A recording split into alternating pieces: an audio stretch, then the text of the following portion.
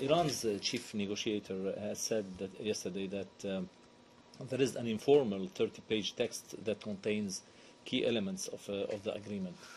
Do you know what is he talking about? Well, I'd make a few points. The Deputy Foreign Minister, I believe is who you're referring to, came out today and said that his comments, and I'm not quoting him directly here, but were not entirely accurate, were misconstrued.